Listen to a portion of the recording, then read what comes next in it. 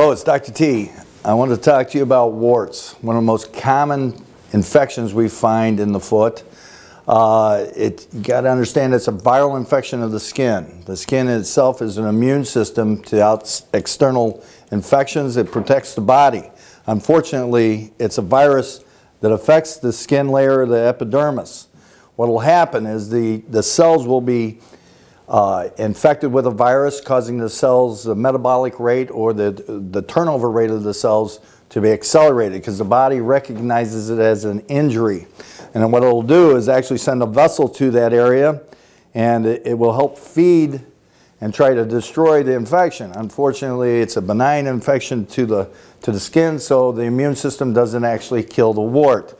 You can self-diagnose a wart by pinching it, and if you feel discomfort, it most likely is a wart. Also, by just looking at it, it'll have like a cauliflower appearance.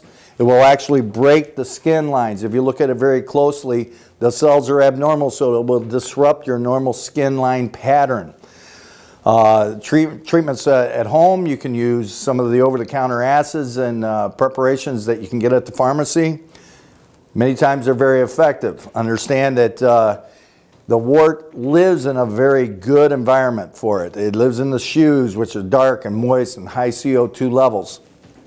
Therefore, you want to try to rotate your shoes, make sure your shoes are dry, make sure you even maybe use a foot antiperspirant of some sort to bring down the moisture level of your feet.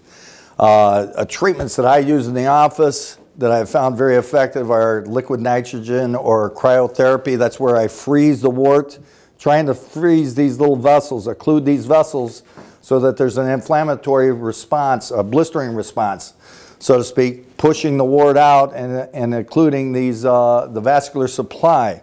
If that's not effective, I also implement using the laser, where I actually laser with healthy margins and actually grab the wart, pull it out, and laser these vessels so it does not grow back. Of course, it's best to try to treat a solitary wart, because a solitary wart can become a mosaic wart where you have a group of warts forming. Warts themselves are very stubborn manifestations of that virus infection, and it's what I want the patients to understand. It's you can infect yourself by wearing shoes without socks, because it can get in the sole of the shoe. I'd like to always request that patients try not to dig or scrape at a wart themselves. You can hurt yourself very seriously, and if you have had poor results from the home remedies, please feel free to call me and come in and let me take a look.